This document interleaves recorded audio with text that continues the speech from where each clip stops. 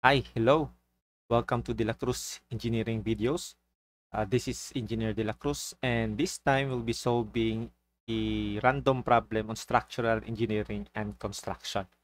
This is a past board problem, CE board, no?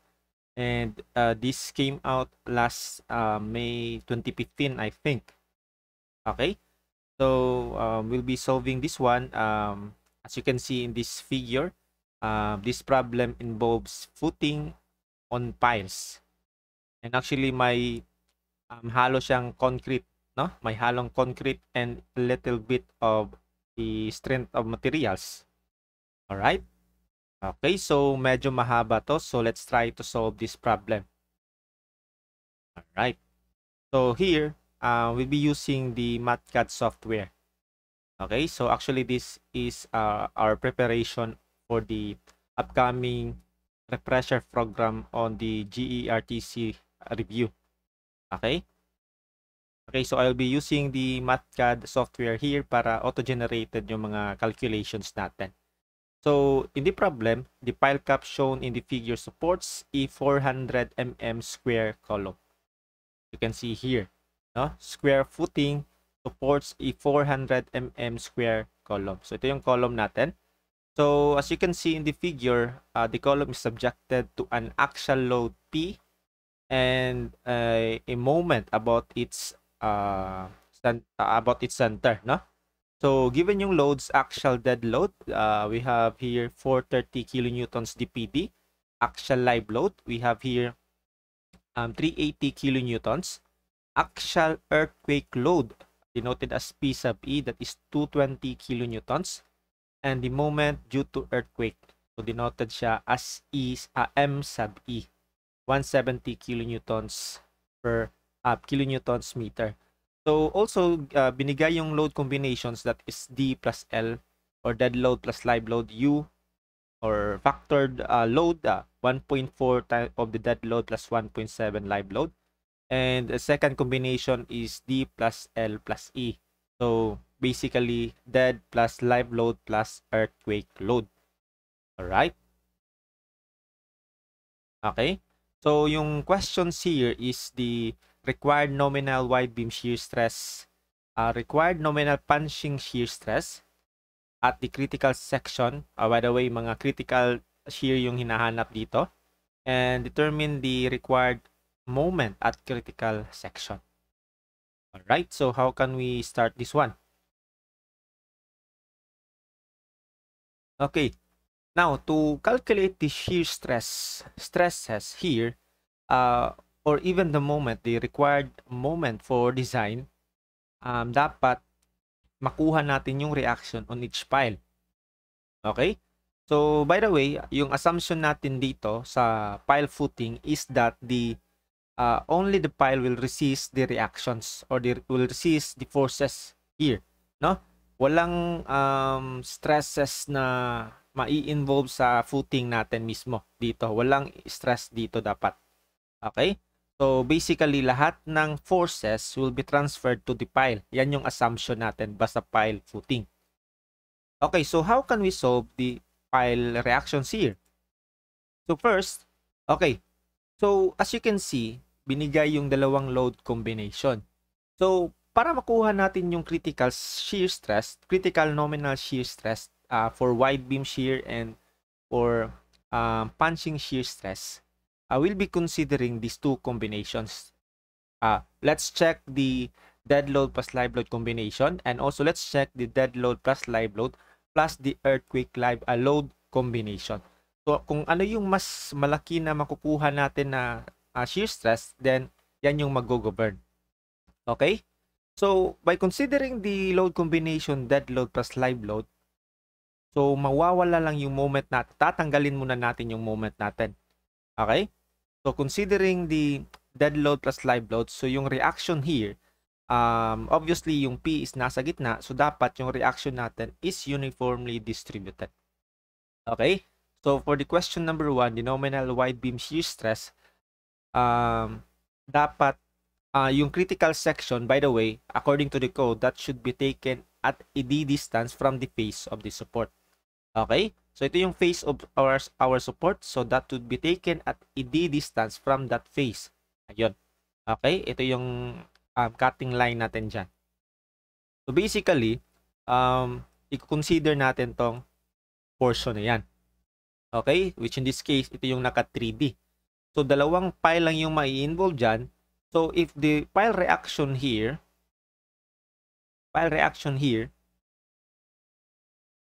should be evenly distributed. So basically, yung P natin dyan, madi-distribute natin on how many piles. Alright? So I denoted the reaction as RU. Dapat in design gagamitin natin yung ultimate or mas general term na factored load. Okay? So yung P na gagamitin natin dyan is the factored load. Alright? So by the way, ay balik ko muna.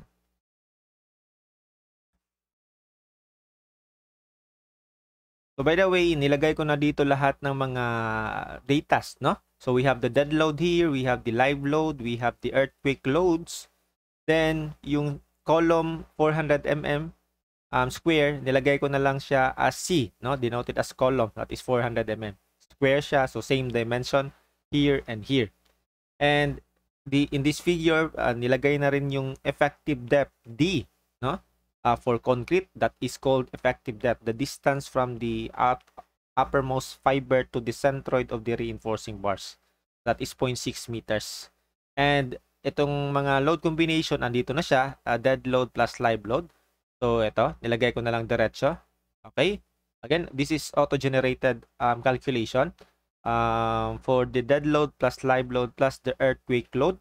So we have 1.32, 1.1 and 1.1 of earthquake load. For the moment, so I denoted this one as MU. That should be, since yung moment na andito is yung for earthquake lang, so yung combination natin dito is for earthquake. That is 1.1 for the earthquake. Alright?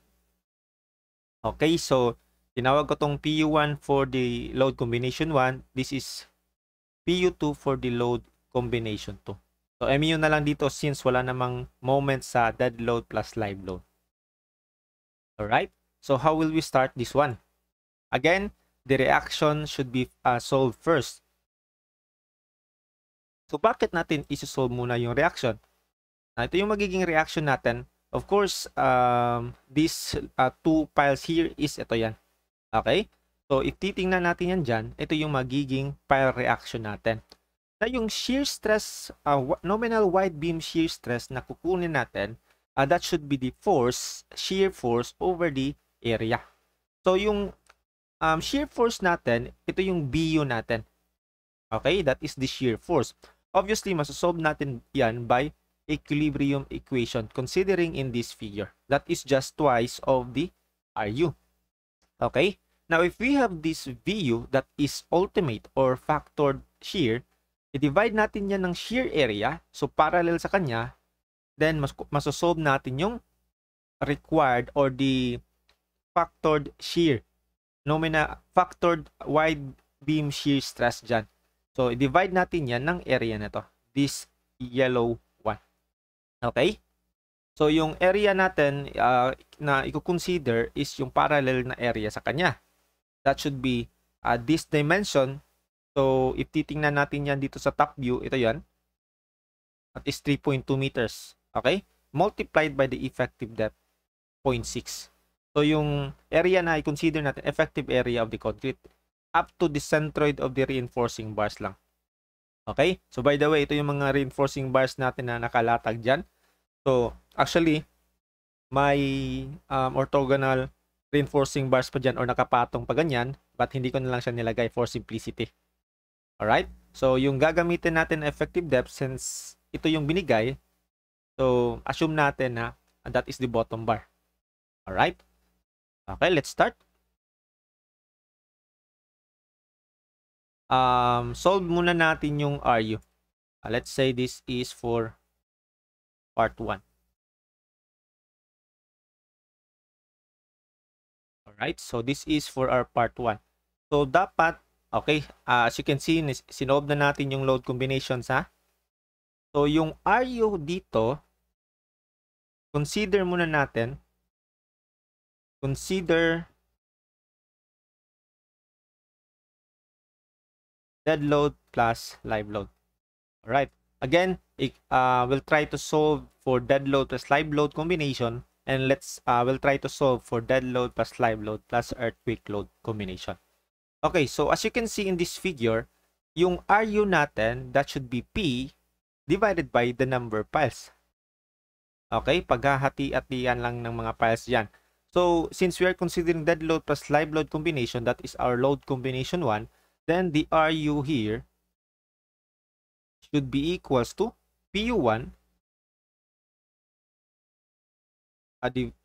PU1 divided by the number of files 5. Alright, so that is in kilonewtons. Okay, klaro? Klaro siguro, no?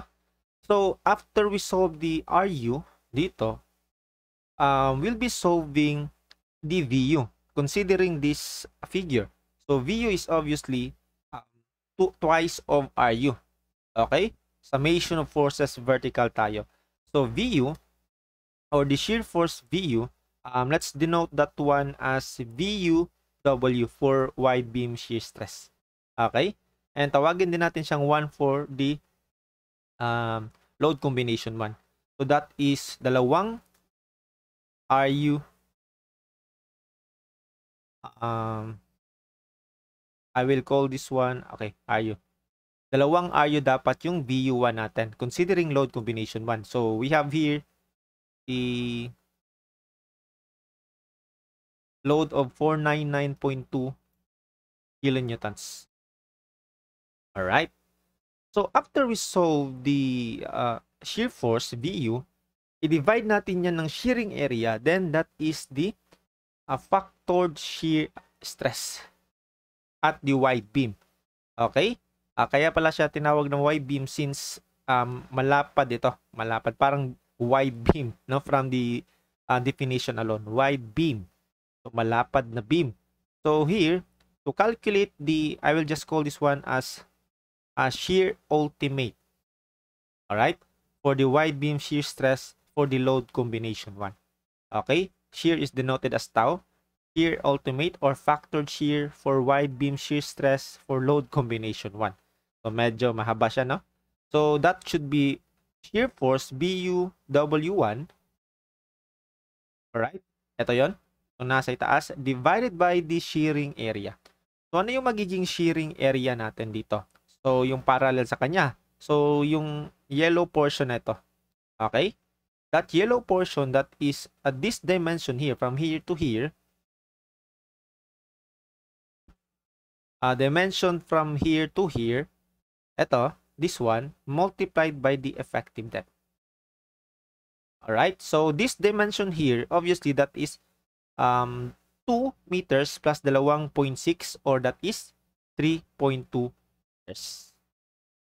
Alright?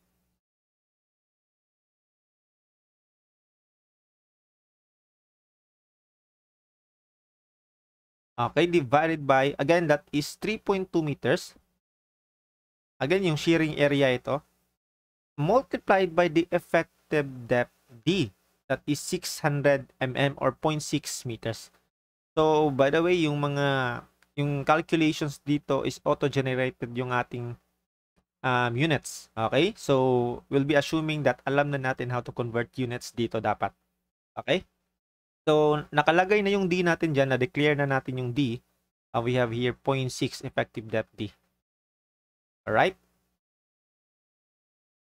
So, what is the value of the required or the ultimate shear? So, that is 0.26 megapascal. So, take note that yung hinahanap natin is the nominal wide beam shear stress at critical section. Okay? So, yung critical section natin dito, actually, ito na yon. That is according to the code for wide beam. So, paano natin isolve yung ating nominal?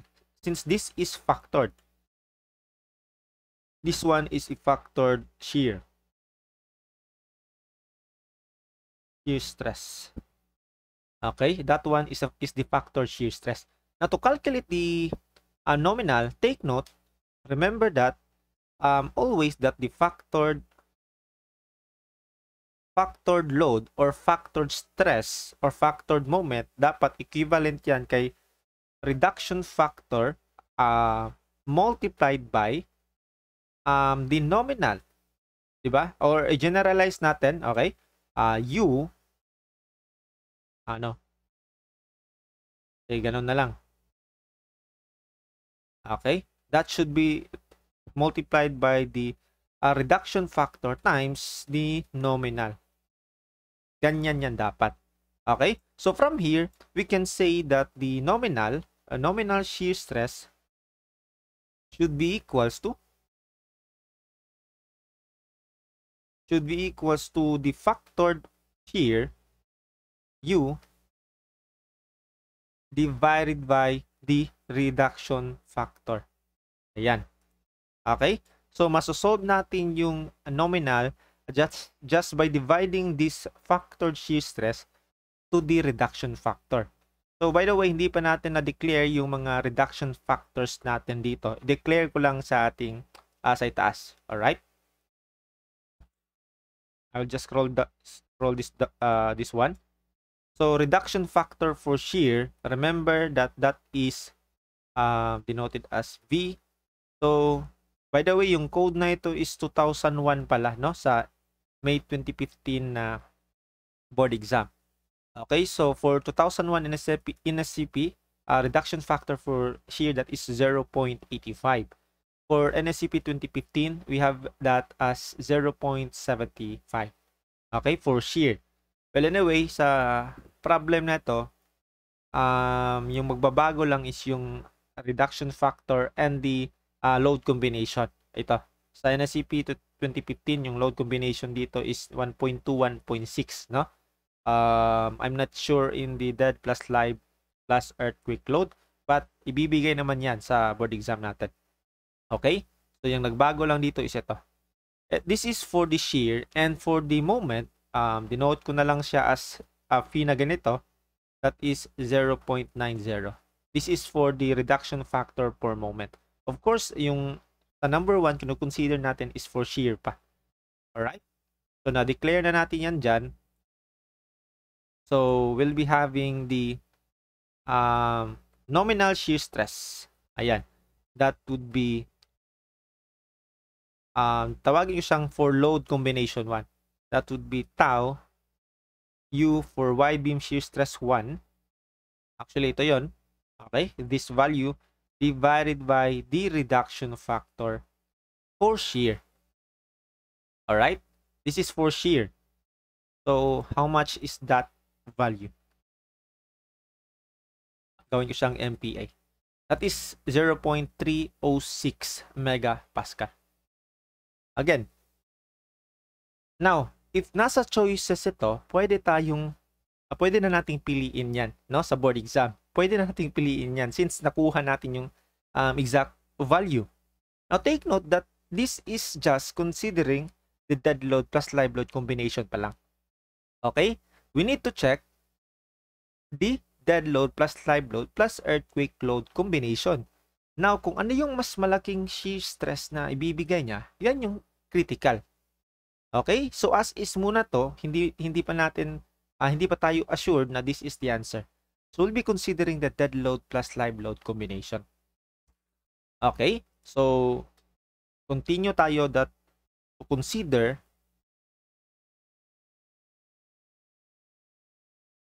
dead plus live plus earthquake load combination. Ayan. Okay? Now, to consider the dead load plus earthquake plus live load combination, yung magbabago lang dito guys is yung VU. And of course, the RU. Okay? Take note for dead plus live plus earth, may moment na tayo. May moment na tayo since, therefore, yung reactions natin sa pile, magbabago. Okay? If you'll try to analyze that one, ganito dapat yung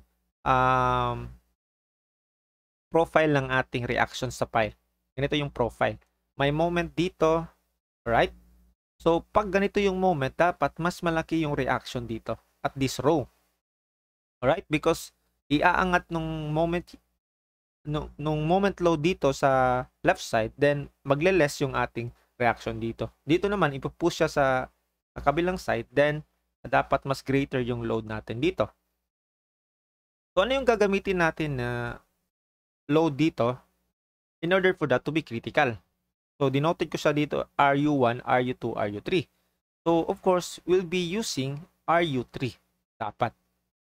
Alright, RU3. Because that is for us to calculate the shear force critical. That is RU3. Now, the question here is how to calculate the RU3. Now, as you can see, that is just a axial and bending stress combination.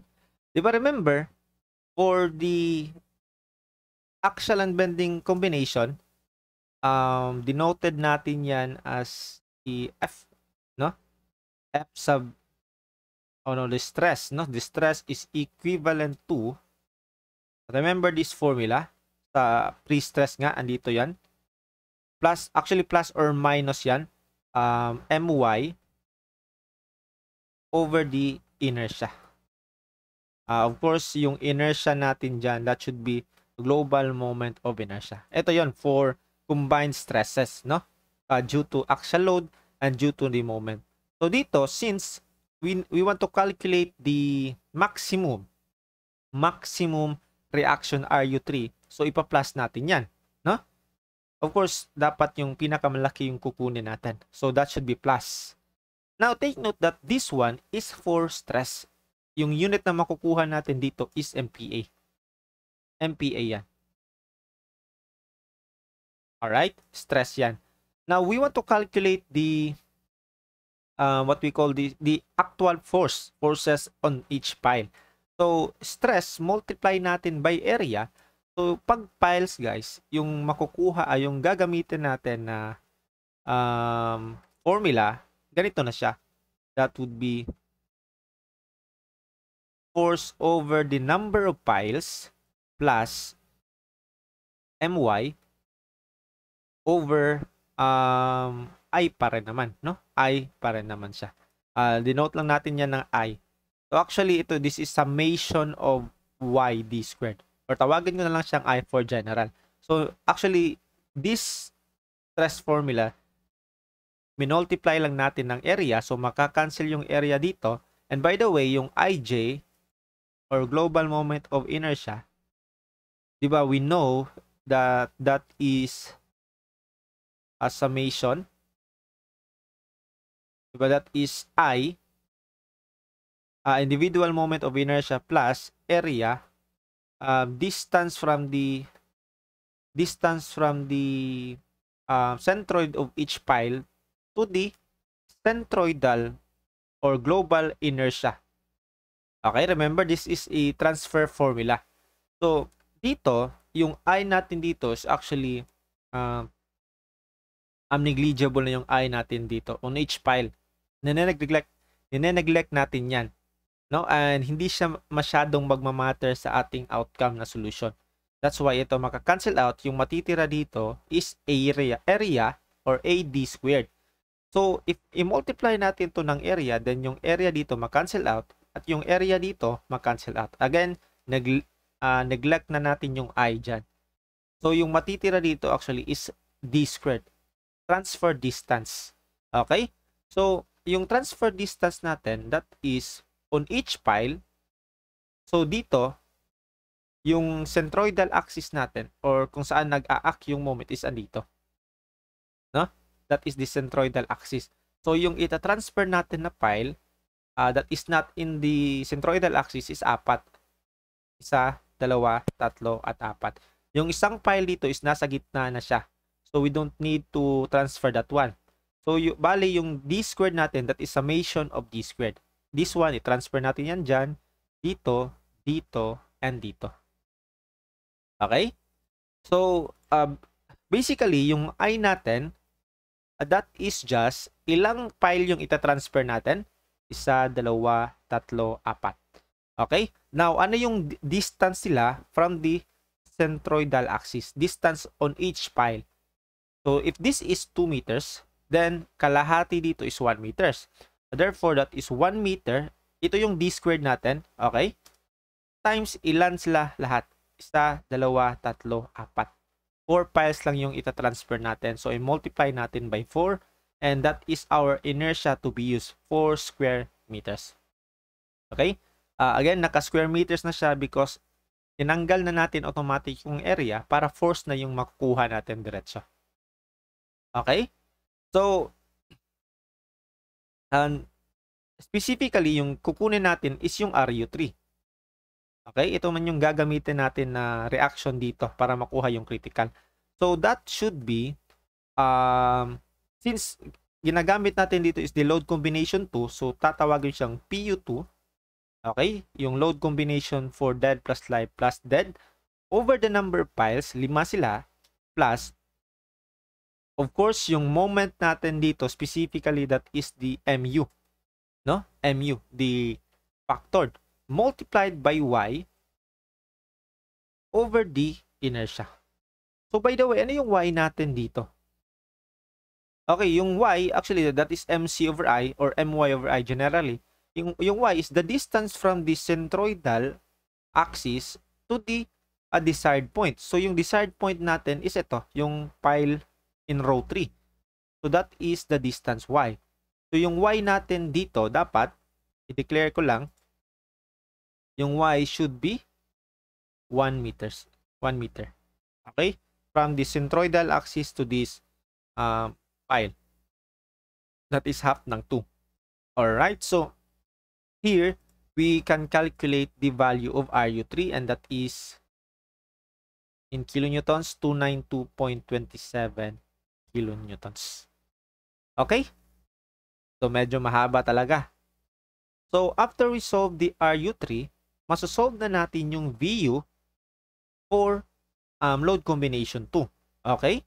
So, VU for load combination 2, of course, wide beam shear stress yan for load combination 2. Again, that is just still twice of, in this case, that would be RU3. Dito. Twice of RU3. So, that is in kilonewtons, 584.54 kilonewtons. Okay, so after we solve the VU2, then automatic, di ba, we know how to calculate the shear stress na. So, that should be shear stress ultimate for wide beam shear stress load combination 2. We have here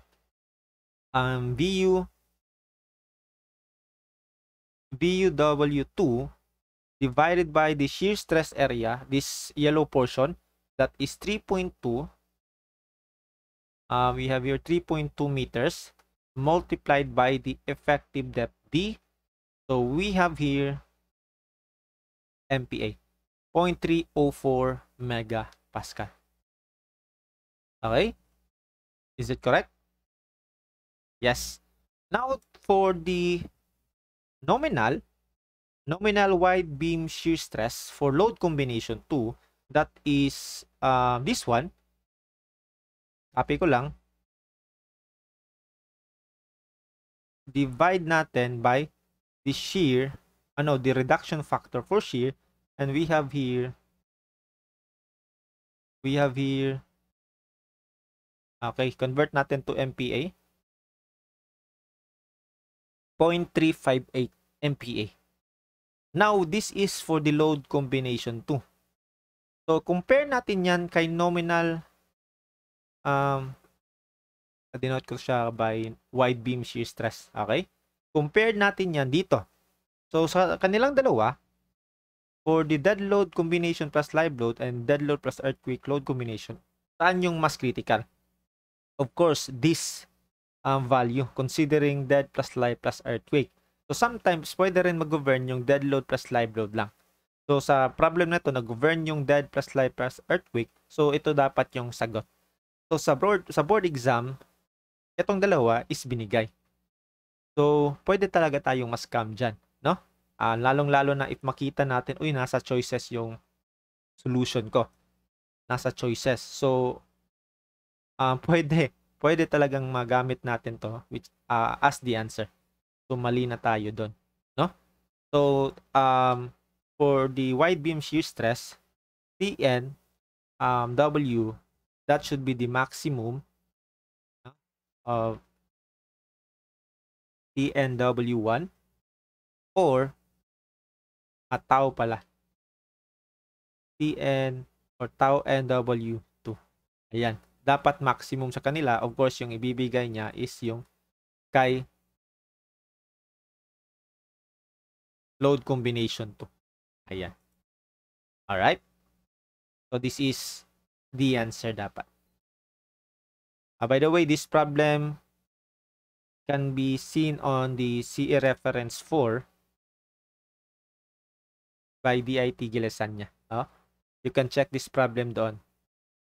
Magandang practice talaga yung CE reference para sa mga board exam takers. Okay, so part 1 pa lang ito. Medyo mahaba na. Okay, how about for part 2? The nominal punching shear stress at the critical section. Okay, so tingnan nyo muna yung solution. This is for the another load combination. Okay. So, scroll down ko lang siya. Yung mga values natin still naka-retain siya. And let's call this one as part 2. Alright. So, this is part 2.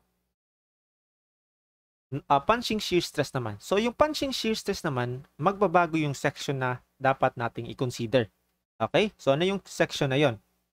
So, ibalik muna natin. So, consider pa rin natin yung dead load plus live load and dead load plus live load plus earthquake load combination. Dalawa pa rin yung combination na gagamitin natin. So, yung critical section for the punching shear stress, according to the code, that should be taken as d half of d or d over 2 distance from the face of the support. So, ganito yan. Ayan. This section, ito yung mabubutas. Punching, parang binubutasan natin yung ating footing. So, basically, matatanggal ito. So, this one, ito, distance d over 2. Ito rin, distance d over 2. Ito yung d natin, effective depth. Similarly, dyan sa kabila. Distance d over 2, distance d over 2. Okay? So, yung magagamit nating dimension dito is ito, yung square dimension na yan. Take note that the column dimension we denoted that one as C. So, basically, dapat yung distance na ito, that is C plus 0.5 over D of D, the same dito, and the same dyan. Since that is E square column. Okay? So, yung i-consider natin na figure dyan, dapat ito. Ayan. Okay? So, by the way, ito yung reinforcing bars natin, orthogonal sila. May top bars at may bottom bars tayo dyan. Alright? So, yung shear area natin dito is itong nasa gilid na. Yan, yung lateral area of this portion. Alright? Yung lateral area niya, of course, ito yung RU natin, forces involved, dapat may RU. Isa na lang, no? Isang file na lang. And may PU din tayo dyan. Actually, we can also use yung portion na matira dyan, but basta shear mas madaling gamitin ito, no? Mas magandang gamitin ito, lalong-lalo na pag may involved na moment dito. Alright? So, you can check the solution if you'll try to use the other portion of the footing. So, ito yung gagamitin ko in this solution. Now, ano yung magiging effective depth natin? Will it be the same as 0.6 meters? Okay. Now, according to the code, okay, yan yung effective depth natin. According to the code, that the effective depth for punching, that this is for the NSCP, okay? NSCP 2015 or 2010. According to the code, that the effective depth for punching shear stress is the average of the orthogonal bars. So, ibig sabihin, yung top bars natin, may effective depth yan from the top surface of the concrete. Yung bottom bars, of course, magkaiba yung effective depth nila. So, average dapat sa kanila. But in this problem, this is assumed that yung effective depth na gagamitin natin is still the 0.6 meters. Now, obviously, wala naman tayong bar size diameter na binigay dito. So, hindi talaga natin makukuha yung individual effective depth nila. Alright, so we'll be assuming effective depth here is still 0.6 meters. Okay, and actually ito yung ginamit sa board exam. Isang effective depth lang. Okay, but in reality dapat average ng dalawa nila. Okay? Okay. So, ito yon. So, ano yung magiging shear force VU natin for punching dyan? So, yung shear force natin, that is evenly distributed dito sa lateral area. Ganyan. Okay? This yellow portion, yan yung shear area natin. So, these small forces, that is the VU distributed on that area, or basically, yan yung shear stress natin. Okay? So, that is just the net force between PU and the RU. Alright? So, calculating the RU here, remember that we have the RU. Consider tayo, okay? Consider dead plus live naman. Balik tayo sa dead plus live. This is for punching, by the way. Okay? The number 2 is punching shear stress. Considering dead plus live load, so ang VU natin, VU, denote ko siya as punching shear stress, VUP 1 for load combination 1, that is, that is RU1, okay, PU1, ito, net force nila, yung VU is the net force of this. Considering that figure, that is PU1 minus RU1. Okay? Itong forces lang yung involved dito. Oh, by the way, may PU1 and RU1 tayo. Okay, we already solved that one kanina. Ito yung PU1 natin.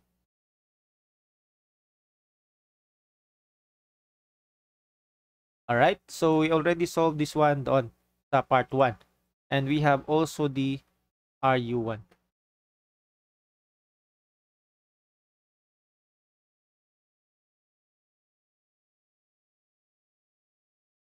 RU1 ba yung notation natin doon?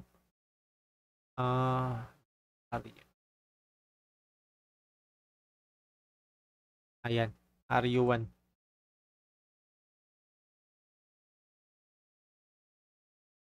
Okay, so nilagyan ko lang ng 1 dito para the same, para RU1 man yung gagamitin natin dito.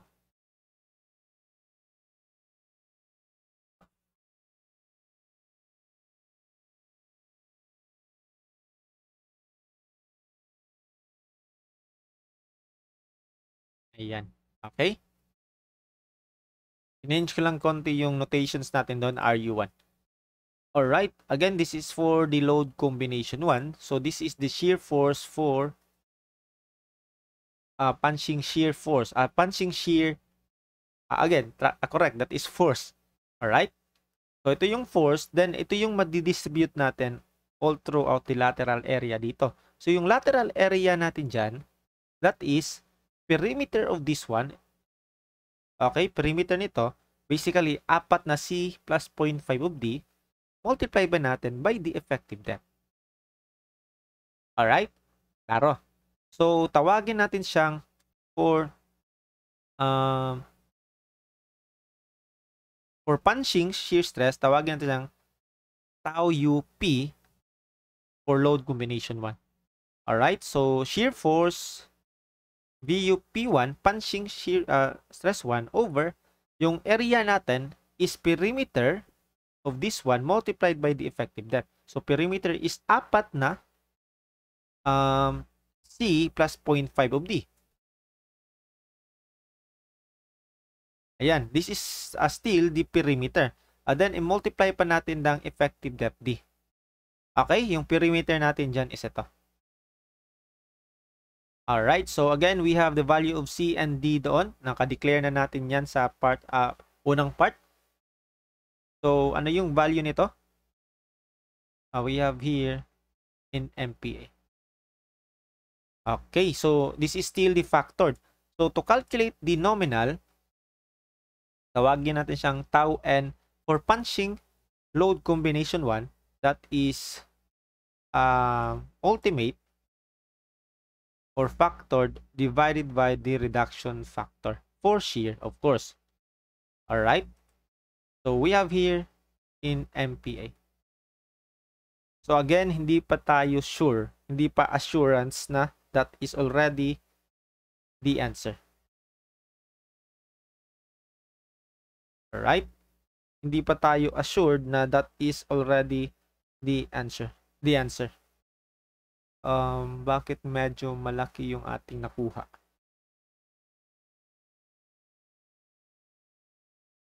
Nominal. So let me check lang. Right?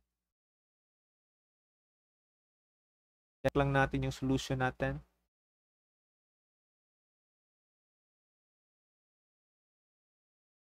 PU1 minus RU1 is shear force. Okay, so guys, medyo na kamali pala ako dito. So dito pala, dapat C plus D yan, no? Since this is D over 2 and this is D over 2. So hindi yan C plus 0.5D. Change ko siya dito. Okay, that should be C plus D. Dito ko nakita yung mali sa solution ko. Alright, C plus D yan. Therefore, the punching shear stress area, ito,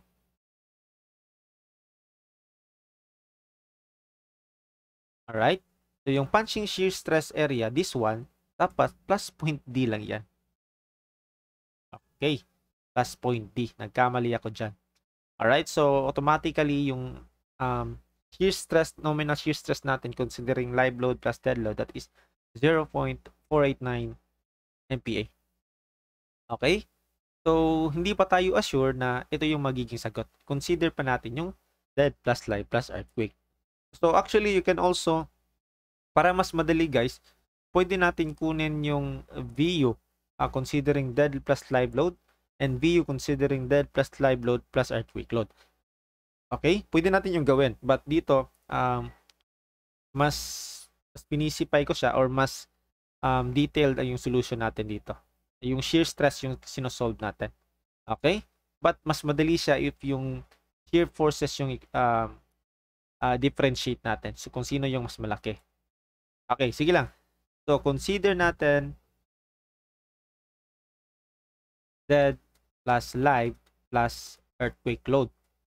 Alright. So, considering dead plus live plus earthquake load, of course, consider na natin yung moment dyan. Alright? Ganyan. Okay, nakuha naman natin yung RU3 kanina. So, ilagay na lang natin RU3. Ano yung value na yan? We have here 292.27 kilonewtons. Ito yung RU3 na gagamitin natin dyan. So, basically, yung VU natin for punching dito, let's call that one as VU punching stress for load combination 2. That should be, in this figure, that should be the PU for load combination 2 minus RU3. Alright, so by the way, na-solve na din natin yung PU for load combination 2 sa pinakaitaas. Yan yung value natin. Alright, so we have here the shear force for load combination. That is 953.33. Okay? So, solve na natin yung ating shear stress. Ultimate punching for load combination 2. Ayan. Okay? So, this value over the area. That value, na divide natin siya kay area. So, yung area natin is of course, the same lang dito. Alright? The same area yan. Perimeter times depth. So, yung ultimate or the factored shear, that is 0.39. Of course, yung, I will just copy this one. Okay, i-copy ko lang siya. Of course, magiging 2 na rin ito. 2. And this is punching shear stress for 2. That is 0.458. Alright. So, sa kanilang dalawa, saan yung mas malaki? Ano yung mas critical? Dapat itong considering dead load plus live load. So, ito yung sinasabi ko. Pwedeng mag-govern yung dead plus live or pwedeng mag-govern yung dead plus live plus earthquake load. Depends sa situation. Okay? So, dito nag-govern yung dead load plus live load. So, the answer should be for punching shear stress, the nominal punching shear stress for considering the two load combination, that should be the maximum, okay, for NP1 or NP2. And yan dapat yung magiging sagot natin. Ayan. Okay, so sa MATCAD, mas safe na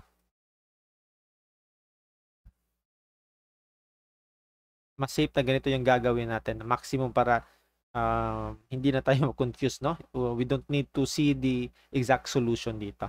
So, ito yung sagot natin for part 2. So, this is the solution.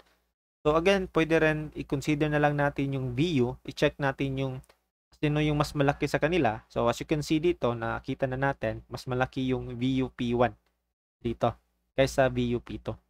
So, but dito, ginawa ko siyang detail. Ang isosolve talaga natin yung stresses nila. Then, i-compare yung stresses. Ito yung detailed solution dyan. Alright? Now, how about for part 3? Determine the required moment at critical section. So, for the moment, saan ba yung magiging critical section natin? So, according to the code pa rin, that the critical section for moment used in design, that would be at the face of the support. So, dito siya dapat. At a distance D from the face of the support.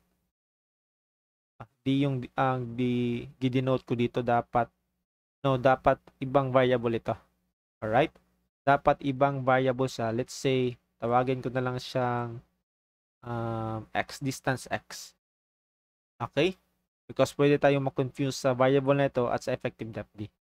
At a distance x from the face of the support. Alright? Yan, no? Diyan tayo magmo-moment. Yan, bali ika-cut natin siya diyan.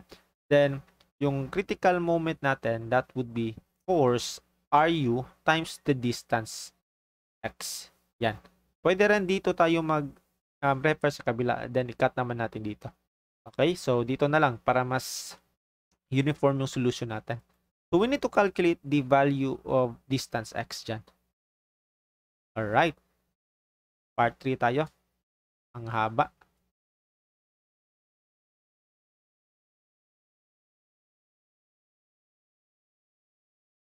Okay, move ko lang. Part 3. So, i-calculate ko muna yung distance x. So, by the way, yung RU natin, consider para natin yung dead load. Again, consider talaga natin yung dalawa. Dead plus live load combination. We don't know yet ano yung mag-govern. So, RU1. So, we have already calculated this one. So, yung RU1 natin. Okay? So, by this one, we need to calculate the value of x. So, yung x natin dyan, obviously, that is half ng 2 meters or 1 meters minus half ng ating, remember that, nasa face of support tayo, minus half ng column dimension.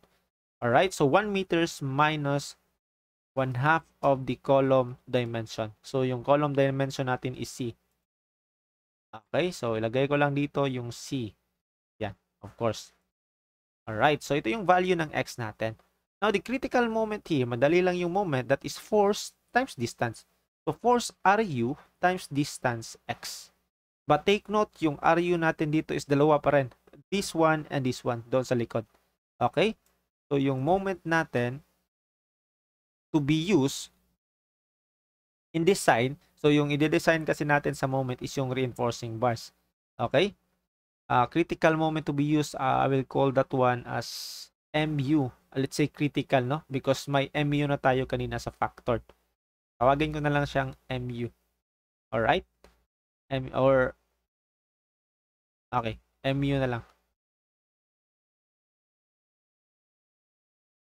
for load combination 1. Tawagan ko siyang MU for load combination 1. That is dalawang RU1. Okay? So, dalawa ito. Dalawang forces times distance X. Okay? Times distance X. We have there in kilonewtons meters. 339.36 kilonewtons meter. Take note, factored pa ito, no? So, yung nominal for load combination 1, that should be MU1 divided by the reduction factor for moment. Okay? Take note that the reduction factor per moment is 0.90. Alright? This is for footing. So, obviously, yung reduction factor for footing is basically 0.9 talaga yung mag-govern. And that is in kilonewtons meter.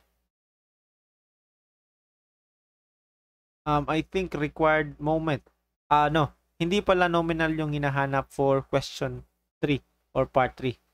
So, required, pag sinabing required guys, that should be the factored. So, okay na to. As is na ito, factored tayo dyan. This is considering dead plus live load only. So, consider natin dead plus live plus the earthquake load. Alright? So, yung magbabago, again, yung magiging ganito yung ating forces dito. Ganyan. Okay? So, RU3 na yung gagamitin natin para i-multiply sa distance X. Alright? So, RU3 tayo. So, that would be MU2. Alright? Dalawang RU3. Again, yung RU3 na solve na natin yan. Paulit-ulit. Lagay ko lang yung RU3 dito para ma-trace natin.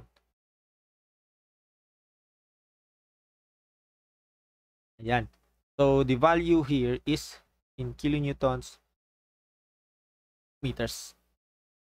So, ano yung mas malaki sa kanila na required moment? Of course, 467.632 yung sagot. Alright, so the MU na gagamitin natin in designing, I will call that one as critical. In designing the reinforcing bar, that should be the maximum for MU1 and MU2. Alright. Okay, so this is the answer. So, ganito talaga sa board exam, guys. No? Lalong-lalo na sa structural. Pwede natin tong piliin, which is napakalaking mali natin. No? Pag hindi natin chinek yung ibang parameters. Okay, this is the solution for part 3. Recap lang natin. Ito yung solution natin for part 1. Pwede nyo siyang i-screenshot. Okay, mahaba pa dito because nag-compute pa tayo ng mga load. Okay, this is the solution. Ito yung ating declaration of values. Yan. Load combination, reduction factors. For part 1. Ito yung ginawa natin. Solve natin yung ating mga loads will be needed. Yan. Dito nag-solve pa tayo ng mga loads kaya mahaba yung part 1. Okay, so this is the part 1. For part 2, this is the solution. Medyo konti na lang yung solution because yung nagpapahaba sa solution natin is yung pag-compute sa mga